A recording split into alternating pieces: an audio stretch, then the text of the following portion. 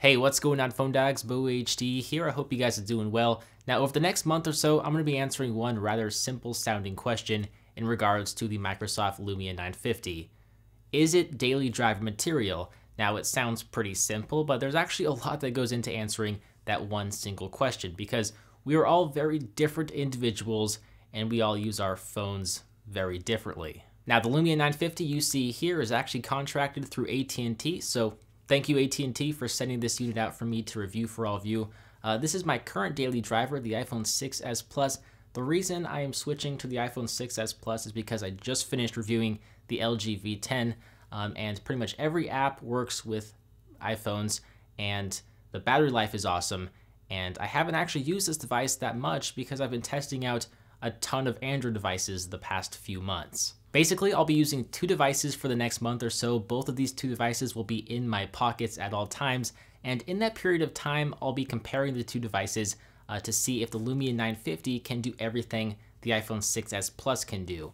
And if it can, that's great. If it can't, I'll let you know where the Lumia 950 struggles to keep up, as well as where it excels, because there are some areas I believe the Lumia 950 excels over the iPhone 6s Plus. If you've never heard of the Lumia 950, or maybe you're only familiar with the name, then you're in for a treat. The Lumia 950 is the most powerful flagship smartphone Microsoft has ever released. While I think the build quality is the most lackluster area of the device, the internal specifications are striking.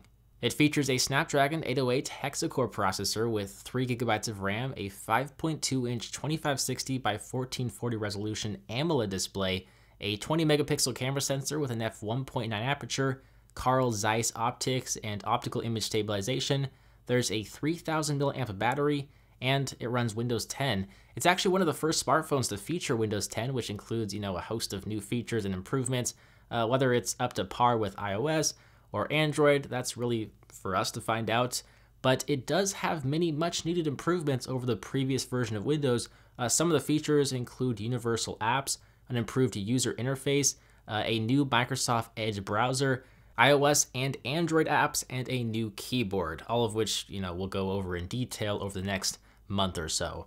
So is it daily driver material? I think for someone who maybe isn't very tech savvy or is rocking a Samsung Fascinate, the obvious answer to that question is yes. However, in my mind, a daily driver of late 2015 or early 2016 must be able to compete very closely with these smartphones launched around the same general time. The Lumia 950 must be able to offer apps for all of the popular social media sites as well as popular services.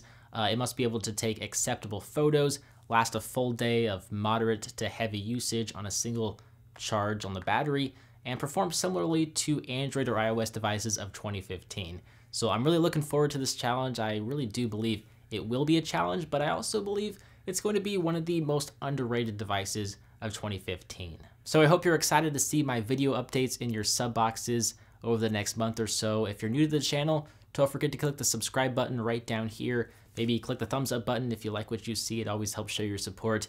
As always, I'm QHD from PhoneDag.com. I hope you enjoyed this video. Thank you for watching, and I will see you right back here in the next one.